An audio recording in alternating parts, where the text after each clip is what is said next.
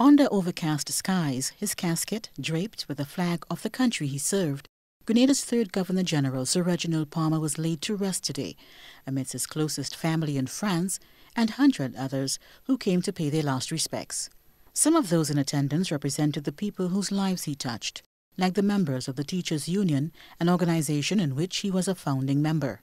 Some students from the J.W. Fletcher Memorial School, also known as Palmer School after Sir Reginald, were present.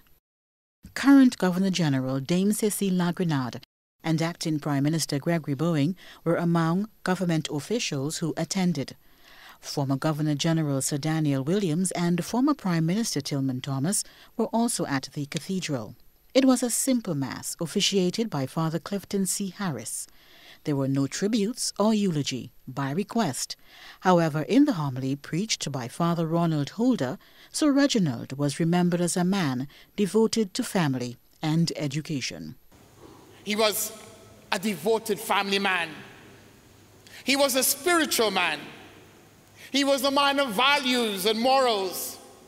He was a disciplinarian, oh yes. And I'm sure those of us who have passed through Sir Reginald would be able to speak to how strong a person he was in the context of discipline. But discipline in the context of those values and morals which he affirmed. And if for nothing else, Sir Reginald was an educator. He loved education. He loved to teach. And he loved to ensure that he was passing on that knowledge. Father Ronald thanked God for the life and service of Sir Reginald, who gave selflessly to others. To love means to give self. He gave of himself. And that's what we need to learn from.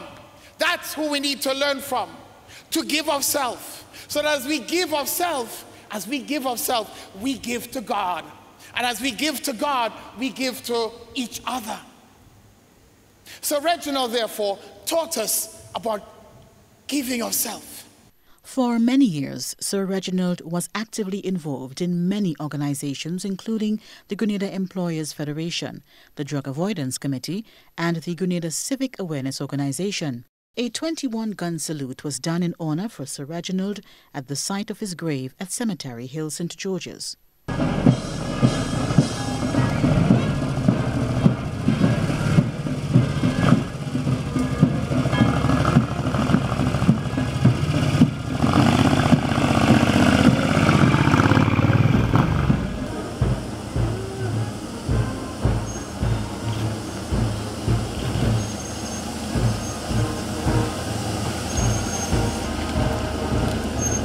High anger, present! Ready! Fire! Reload! Sir Reginald was sworn in as Governor-General in August 1992 and retired in August of 1996. He died at his home at Mumpanasas on the 23rd of May at the age of 93. Joseph McKee Smith, GBN News.